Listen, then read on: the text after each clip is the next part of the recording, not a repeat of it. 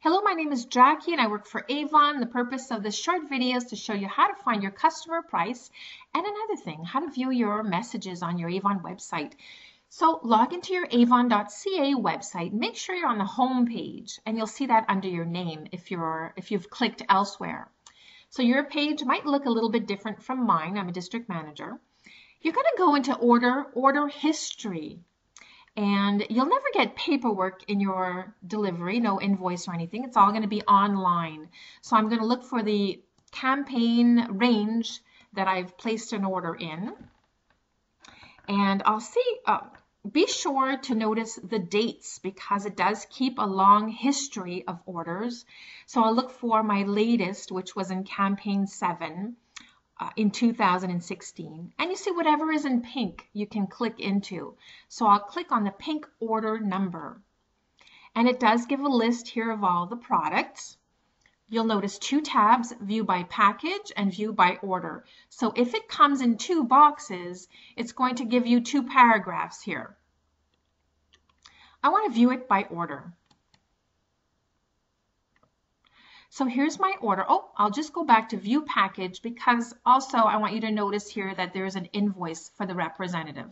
So when you click on that, it'll show you your invoice that you can either print or save in your file, in your documents. So I'm back on my view by order page. What you're going to charge your customer is the unit price, not your discounted price.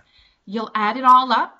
You'll add your handling fee of $1 or whatever you decide to charge your customer. Then you'll add it all up together. You'll include your tax. You'll add all that up, and then you'll include your second tax, and then you'll get a grand total for each customer. So you're charging your customer the unit price. You're going to notice if you've purchased a bundle, they're going to split it up, just in case you want to sell one of the products in that bundle of 3, for example. Here you'll notice I've ordered the Breast Cancer Crusade Charm Bracelet. That's not discountable to the representative. It's a net price, but you don't have to charge tax on that. It's not taxable. Okay, so I hope that was helpful. That's the unit price that you're charging your customer.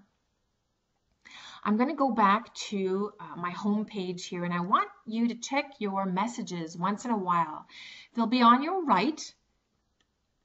If you should happen to send a message through your Avon website under Contact Us, right here on the bottom, this is where they'll most likely answer you in your message center. So you'll want to click on See All Message Center.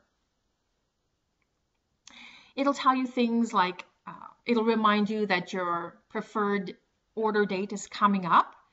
If your account is due to be paid, it's approaching, it'll tell you that here. So you can just open that up. It'll remind you to check your submission dates on your next campaigns. It'll ask you if you have any last-minute changes on your order, probably the day before your order is due to be submitted or is leaving the building. Okay, so I hope that was helpful, and that was all found under order history and on your home page.